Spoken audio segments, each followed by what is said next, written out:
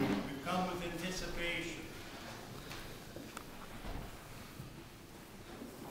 Not because we saw a man in a red suit flying across the sky in a sleigh, waiting to open up presents the next day. It's something I remember after television came in, that slowly over the years, in the news programs, they have on the radar the sleigh going across the country. And here, we all grew up with this. And what we've seen, in essence, in many ways, is the emptiness of that, because their Christmas has nothing to do with the red man, Santa Claus, and sleigh. We're gathered here to celebrate this feast because the star led 3 wise men from the east. And you and I are gathering here in the cave with the pre-eternal God who is laying in a manger. 3 men who spent a good portion of time following pagans, following a revelation. And what they were seeking was the king. And this they found. And this is what you and I here are gathered together to commemorate and to celebrate here, the incarnation of God who has become man, Jesus Christ. Joseph, when he found out that his betrothed was with child, was about to put the Virgin Mary away, when he was told by the angel Gabriel, that which is conceived in her is of the Holy Spirit, and Mary shall bring forth a son, and thou shalt call his name Jesus, for he shall save his people from their sins. Christ was to come and to save men. And he's to save men here not from external evil, but from the greatest evil of all, from sin. That is the source of all the evil in the world. Christ comes here not to save man from men, or people from people, but he's come to save all men and all peoples from Satan, the sower and Lord of sin.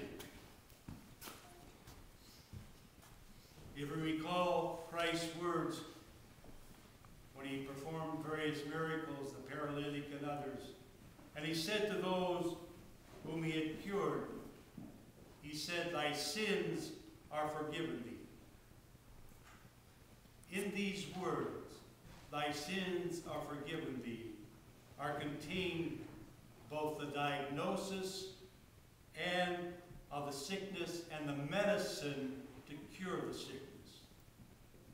Sin, the diagnosis of the sickness. The forgiveness of sins is the medicine that cures us of our ills. This is what this feast is all about. And I don't have the capabilities, but Bishop Nikolai describes this in a most beautiful way.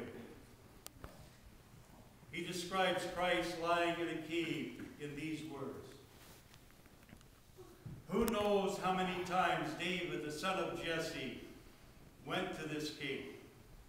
He may have set out from it to fight against Goliath, slaying his opponent, who was armed to the teeth, and he was to slay him with a stone in his sleeve.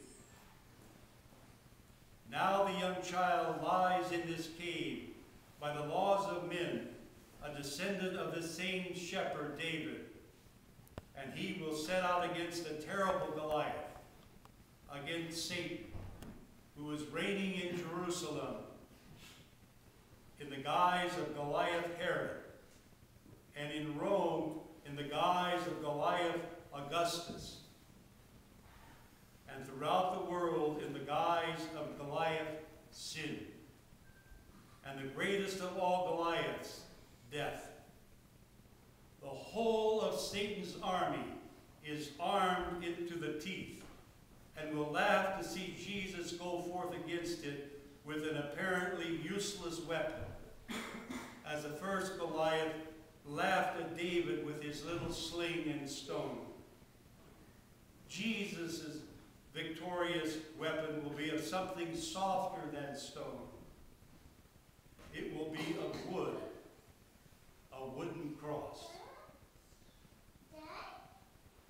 Here in the Incarnation, we already see the death and resurrection of Christ. The pre-eternal God has clothed himself in our human nature in order to unite us back in communion that had been lost in the fall. This is that joy. This is what we here are commemorating on this feast day. The reality of God having entered time and space in an incomprehensible way. And we know this here through revelation.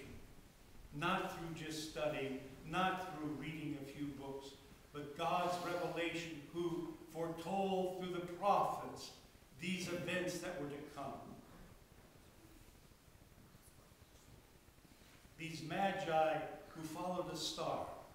Stop and think about it for a minute. A star that guided over a year and a half or more, that shone brightly in the day, shone at nighttime. The star that when the three magi went in to see Herod disappeared. A star that when they came out appeared once again and led them to the Bethlehem. The star stood over the king. The fathers write and say it's not a star. It appeared like a star. It was an angel who guided them all this way. And these three pagans came bearing gifts to a king. And that little baby is the King of all, God himself. Here for us to come and see this truth that has been revealed and given to us here in the church. Because through Christ in his church, we can be forgiven our sins. That's the joy that has entered into the world. It's this that we should begin to focus upon and to understand and begin that process of slowly changing ourselves, to come to understand that with it goes a requirement. A gift has been given to us, a gift of life, eternal life. A gift that says, you shall eat my flesh and drink my blood, which we participate in every liturgy. This is the gift that you and I have received because God humbled himself, obedient to the Father, and picked up his cross and destroyed death. This is why we are here, and this is why we here believe, because it's been revealed to us by Christ in his church, that this is the truth. We're to follow the example of these three wise men, who through a revelation left everything. Can you imagine going through the desert, coming this great way, following that which had been revealed to them? So we too are to follow that which has been revealed to us. That God is God the Father, God the Son, and God the Holy Spirit, the Trinity. That Jesus Christ is God-man, God incarnate. And we here have been given life here in the church. As God freely became man, so you and I, each of us individually, freely must choose that which God has revealed to us. Young, old, it matters not. Grade school, going to college, mothers and fathers, grandparents, equally applicable to each and every one of us, to begin to take heed to the words of Christ, to begin to understand that this life is passing. We're here today and gone tomorrow, but Christ is here for all eternity. And that which we can give to our families and to our loved ones is the truth. That abides forever. And this is what is being revealed to us here in this feast day of the Nativity of our Lord God and Savior Jesus Christ. Dear ones, we've been given life. Where else in the whole world can you find forgiveness of your sins without any requirements other than we humble ourselves and say, Lord, forgive me? That we can hear what Christ said to those whom he healed, thy sins be forgiven. Go and sin no more. This is the feast today that we participate in. May here in some small ways we begin to struggle and grasp that which the church is teaching us through all the services that we've been going through. I suggest for you to look up all the old references to the Old Testament readings. Read them again. Because all has been foretold and all has been fulfilled.